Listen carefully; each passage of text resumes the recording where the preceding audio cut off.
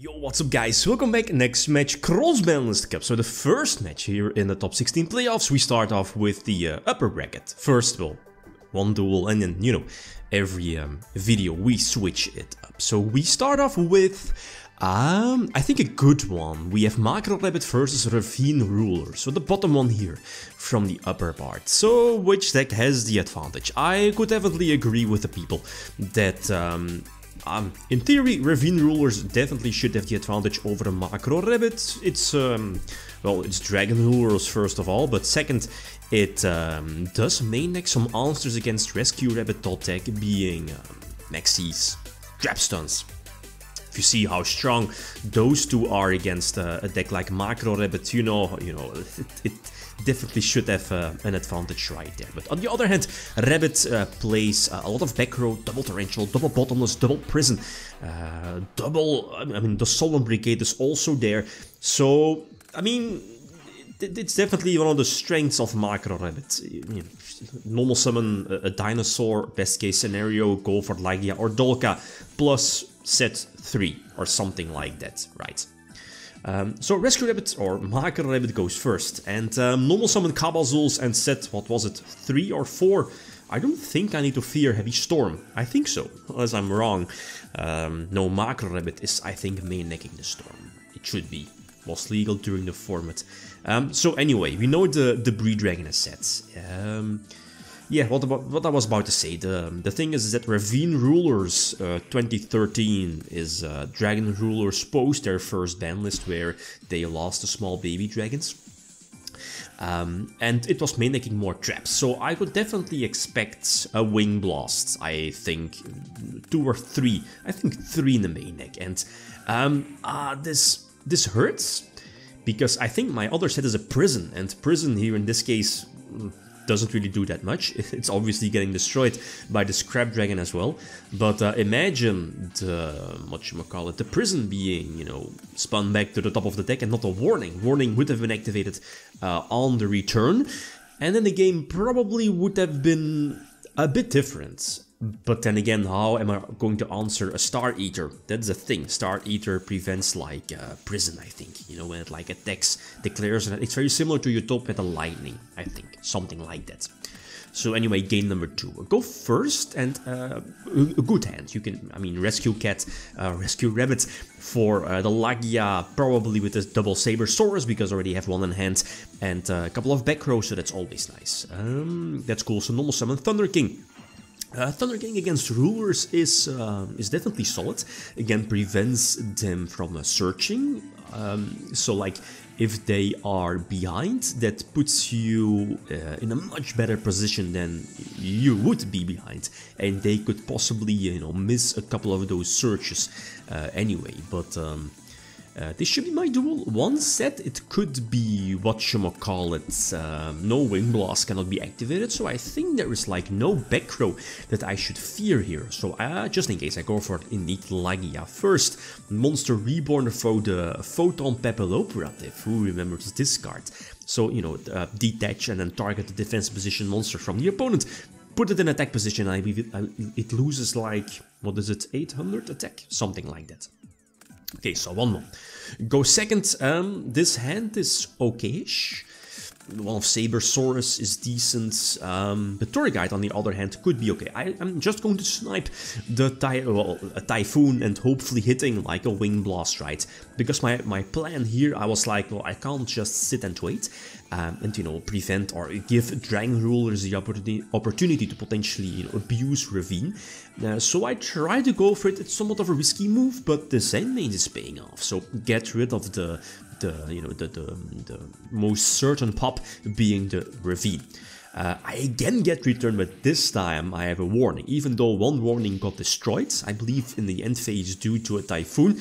But I mean, this return definitely could have been something, right? Again, have to play it passive. Put Zenmanes in defense and Saber Saurus as a big beatstick on the field. But I mean, here in this situation, I feel okay. As you see, Dragon Rulers needs to invest a lot of resources to get, you know, one ruler on the field. And Star Eater could potentially be a problem. But I draw Reaper, and I'm like, okay, I'm still, you know, alive in the duel. But I'm asking myself, how am I going to beat this Star Eater? And I was like, here at this point, I kind of already gave up the duel because, Stardust, it prevents stuff like Zen Main's Bottomless Treble, because again, that also destroys. So I was like, I probably already, lost the duel. But then this draw, I draw Granmole. I was like, right, Granmole. And for you who don't remember or didn't know, if I'm not mistaken, Granmole at a certain point, I believe during Synchro era, was limited. It was at 1, I think. Again, correct me if I'm wrong, but it was because of this. Look at this.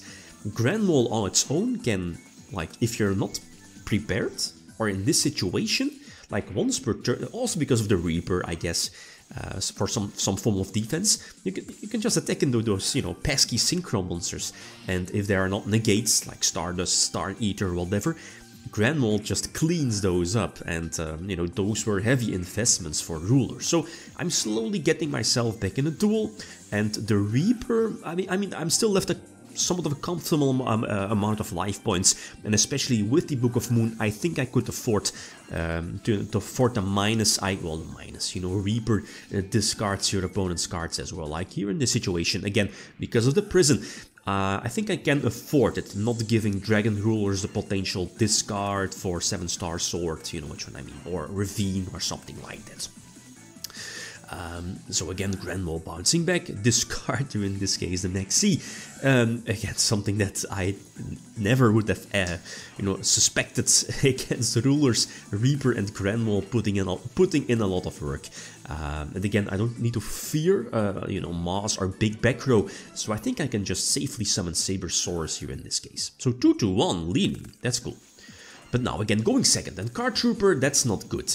Again, the rulers, they'll get just free mills every time, plus the Trooper will replenish itself, right?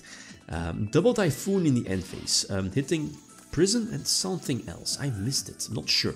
Not sure what my other set is, but the Reaper could be okay. But again, there's stuff like Dracossack and something like that. It's torrential. So the potential Reaper here, because again I'm sitting at 800 and we know the rulers are still there, I'm just going for the Reaper, picking away those resources, potentially hitting, I don't know, maybe, okay, Maxi is okay, but we see now a second one, right? I mean, hitting Maxi is cool, just in case if I draw a Rescue Rabbit, it's something. But again, be prepared to take a lot of damage. So the Ancient Fairy Dragon here in this case is not going to work out. Because again, no field spell, but the Dracossack is going to put in a lot of work. Dracossack destroying the Spirit Reaper eventually, and my answers here to that board are not that big. I can definitely Typhoon the potential, was about to say Wing Blast or Return or whatever. Sixth Sense would have been terrible, but I get Maxeed. So it is what it is. I opt to attack into the token and put Sandmains in defense, well knowing that I probably already lost the duel. And I think Blaster was drawn previously, and we can tribute summon Blaster, go for Big Eye, and then still use Blaster's effect, and this is indeed more than enough to attack for him. So 2-2, it's going really nice. Both decks kind of seem equally equal. So I go first, and this is not a good opening hand. I think Dolka was a correct play because of this. Those rulers, their effects prevent them from hitting the board, or prevent a stronger monster from hitting the board, stronger than Dolka, right? Like I cannot negate that, or prevent the rulers from hitting the board. And kind of hope that there is no Dark Hole or something like that, but there isn't. So again, prevent the the Dragon Ruler deck from getting those pluses. And I'm honest, Heavy Storm definitely came in clutch as well, hitting, what was it, two back rows, right? And I can just go for a second Dolka with, what was it, Monster Reborn. So like this fifth game felt 50-50. Like Dolka pass, like I think 50% of the duels you would lose that. Again, like any out to prevent the Dolka from triggering or whatever, like destroying Dolka, and I would have faced Dracossack and Stardust, and I would have lost this duel because again I would not, at least I didn't have any back row to protect myself. But here in this case kinda worked out. Heavy Storm came in clutch. Double Dalka definitely helped out to prevent the rulers from setting up. So for me, this was kinda unexpected. But if you saw the duels, like stuff like Grand Mole, the Bottomless prisons in some way, and here in the 5th game, felt really iffy. Then again, like the first duel previously was kind of sacky as well with that return and, you know, Wind Blast. But it is what it is. So next matchup we have a good one. We have Sword Soul versus Animancepator. So definitely feel free to leave your prediction. Okay, guys, that's it. Thanks for watching. Feel free to leave a control like if you enjoyed the video. Out. Peace.